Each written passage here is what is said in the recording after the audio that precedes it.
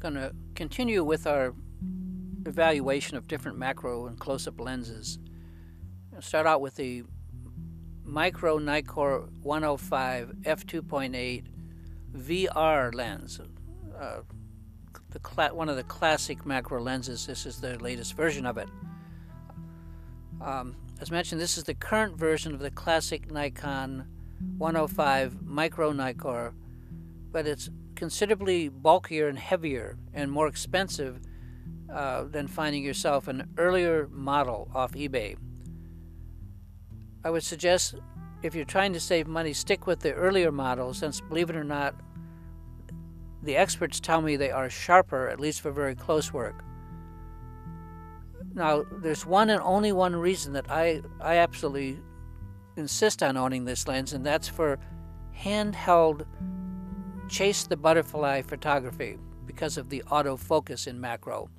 Most of the macro work that we do, or that I do, is always manual focus, except that in this case, when live, fast-moving subjects like wasps, hornets, butterflies,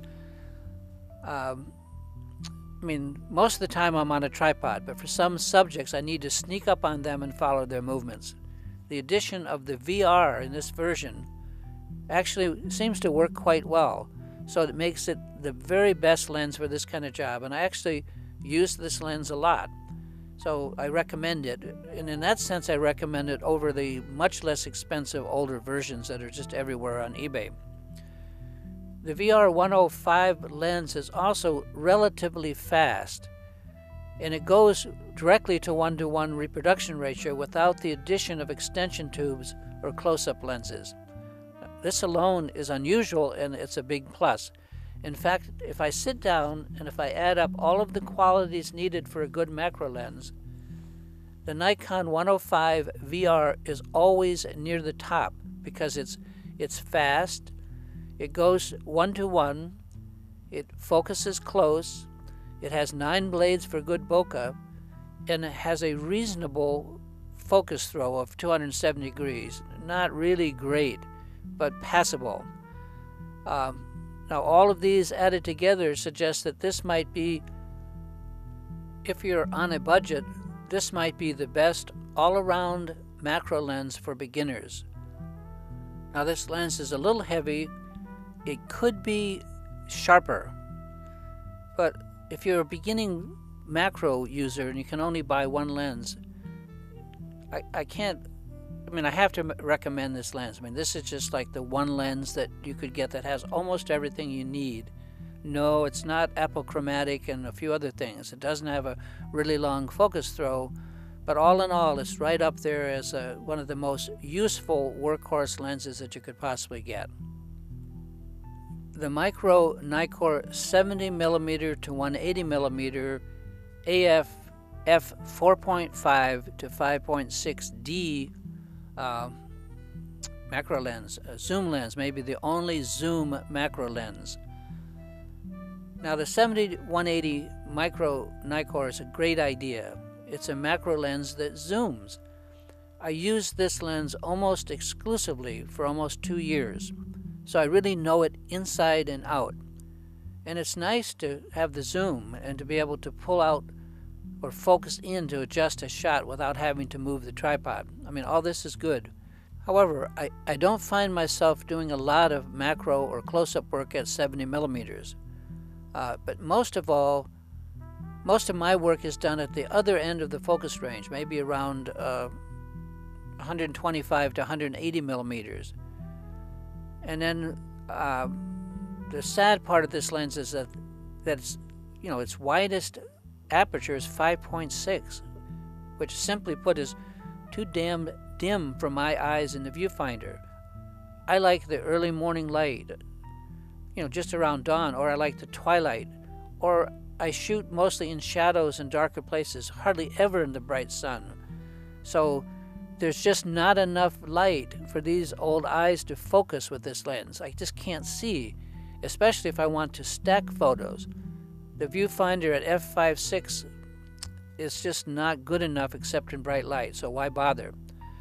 I will say that there is a magic with this lens that I do love. Somehow the images have almost a film quality look to them, cinema, and I like that. And the lens is sharp enough, but not tack sharp. And the resulting photos tend to be, for me, just not as useful as some of the other lenses. And it weighs almost 2 pounds. If you work in bright light a lot, you might consider this lens. Otherwise, you're better off to go with a lens that will go to 1:1 and is faster, something like the Micro Nikkor 105mm macro lens. The legendary Micro Nikkor 200mm AF f4 ED-IF macro lens. This could be Nikon's sharpest macro lens, but it's also its heaviest, like over 2 pounds. So it really can only be used effectively on a solid tripod. The lens is well built, very sharp, and the focus throw is a healthy 300 degrees, which is good enough for focus stacking.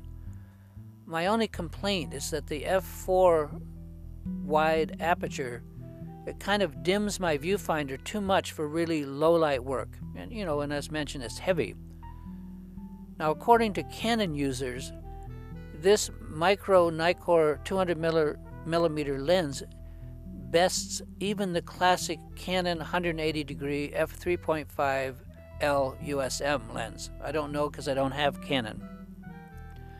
And this lens can also be used for normal landscape photography, as can any macro lens. Not all macro lenses, sharp macro lenses, are also sharp for distance shots, but this lens is. So it has kind of a dual purpose, macro and landscape. This is an autofocus lens, but it's quite slow, and no good macro shooter I've ever met uses autofocus for anything but fast-moving bug shots, so it's not a big point.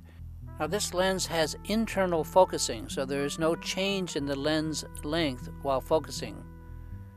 And it has a tripod collar, which is great, that focuses 90 degrees, so you can switch from horizontal to vertical or back in a moment, and this is a real plus.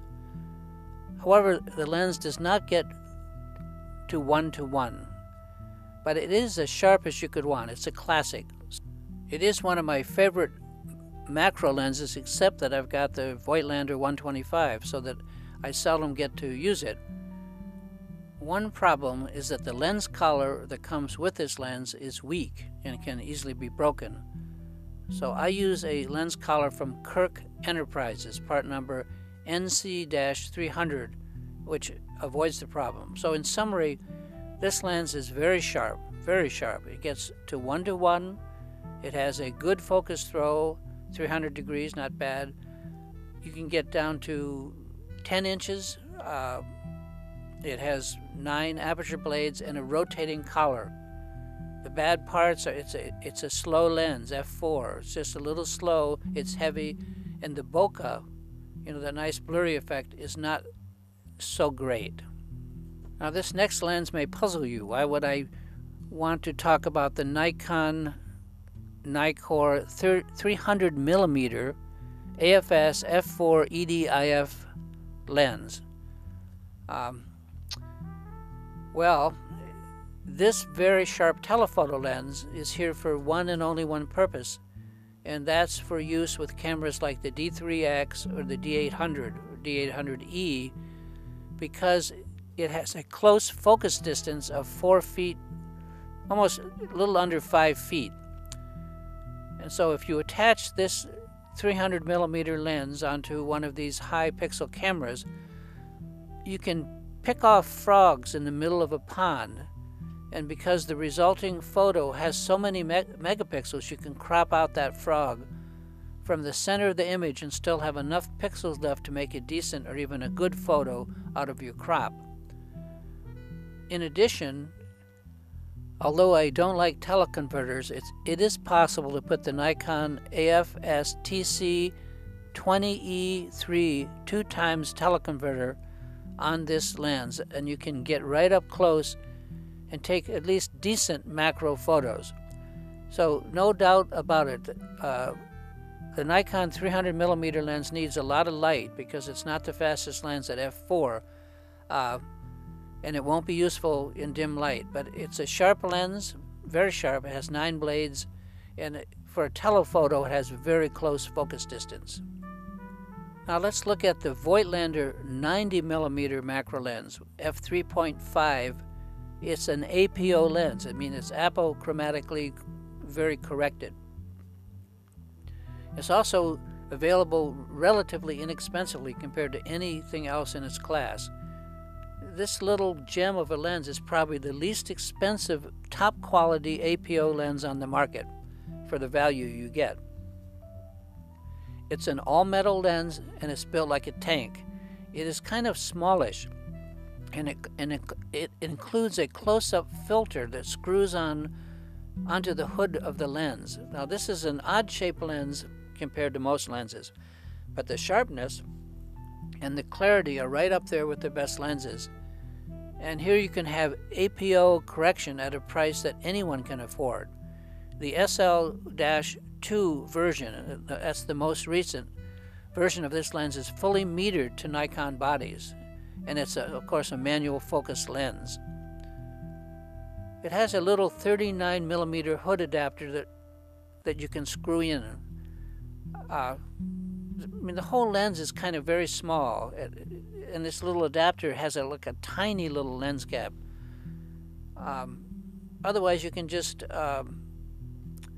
forget about the close-up and the hood and treat it as any other 52mm lens. Just get yourself a 52mm rubber lens cap like the Nikon H2, with a pinch-type lens, and presto, you have a normal-looking lens. So if you have a hankering for APO coloring, which I always do, the same kind of color that you find in the Voigtlander CV125 and the Leica 100mm APO Elmarit, which are 4 or 5 times more expensive than this lens, here's a lens that you can get. It's a little slow, and it requires a close-up lens to get to 1:1, but it's very sharp. It's really quite good APO, has 9 aperture blades, and an ample focus throw of about 270 degrees, just barely makes it. Now let's talk about the Chiron, also called Lester A. Dine, D-I-N-E, 100mm f2.8 macro. Now here's a workaround lens that can get you most of what you want at a reasonable price, because they turn up on eBay occasionally, for not a lot of money. This lens was produced by Chiron, or as I mentioned, also labeled Lester A. Dine. It's a quite sharp lens, and it's worth looking for, especially if you're on a budget. Now there are many different lenses in the 100mm to 105mm range, produced by Chiron, that are essentially the same lens. I mean, there's a lot of different versions of this lens. They've been issued not only under the Chiron and Lester Dine label, but also by Vivitar, and I've seen them on eBay for as little as $250. This lens goes to 1:1, which is rare, and it has a 390 degree, which is pretty good, focus throw.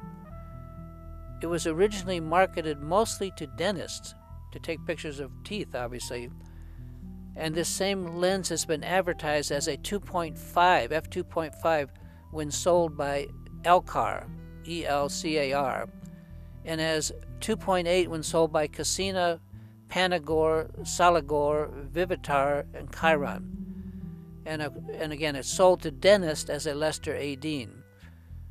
The results with this lens are sharp, and you might want to put it on your short list if you want a solid macro lens and don't want to lay out the big bucks. It's going to do the job, and you should be able to find one if you look for a while. So it's a fast lens, a sharp lens, has 8 blades, reasonably close focus, good focus throw, and it goes to 1:1. There's just something about Leica lenses that sets them apart in my eyes, and there are not too many of them that can be easily mounted on a Nikon. Now, I have the 100mm APO Elmarit R and this 60mm Leica macro lens, f2.8. And although I have some of the best 60 millimeters available, I find myself using and loving this particular lens, even over lenses like the Coastal Optics 60 millimeter and the new Micro Nikkor 60 millimeter G lens. So that says something. Since it requires manual aperture setting, this is a real pain. But I tend to use this lens fairly wide open, so usually I can set it at the actual aperture and I can still see through the camera viewfinder for stacking. This has turned out to be, for me, the wide-angle macro of choice for my work. I had to have this lens converted to Nikon F mount, but once that was done, it was smooth sailing. Of course, it's manual focus, and there are no electrical connections. It's all set by hand. This is just a lovely lens, a lovely image. It's not too expensive, and it can be easily converted for Nikon by outside services or just by yourself. I did one of my lenses myself. You can add an extension tube of about 30 millimeters that will bring this lens to 1:1. But I have those tubes, but I haven't tried it yet. So what a great lens. So there you have a rough introduction to some of the macro lenses and close-up lenses that are out there that you might want to look into. There's a whole other class of lenses that I won't go into now because I still am working on them, but I hope to do a video on them pretty soon. And those would be all of the industrial lenses, all of the bellows and scanner lenses, some very, very expensive, but also very, very sharp lenses, and some of them are super APO, super color corrected. These are specialty lenses. They don't go to infinity, they don't have regular mounts, but they're fascinating. So I'll try to do a video in the future, but good luck with finding the lens that you want.